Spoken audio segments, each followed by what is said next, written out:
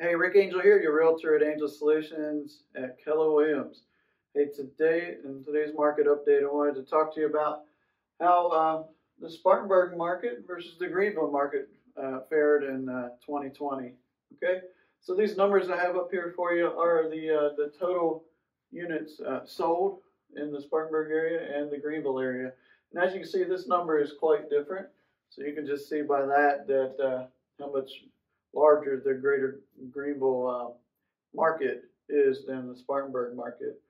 So if close to 6,000 homes sold in Spartanburg and about 16,000 homes or total properties sold in the Greenville area. The next number is the days on market. So there's a very close. So 57 versus 54 is basically almost the same.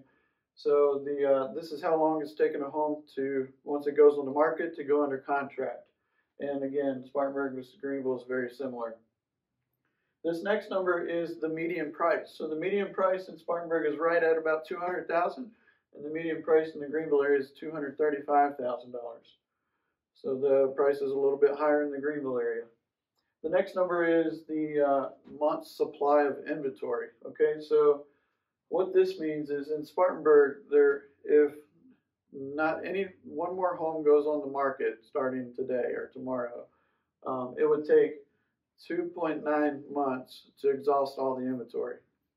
The number is very similar for the Greenville area. It'd take about 2.4 months. What this number means is really anything under 6 months supply of inventory is considered a seller's market. So we're very heavy in a seller's market still at this point, both based on the days on market, how long it takes to sell a house, and the month supply of inventory.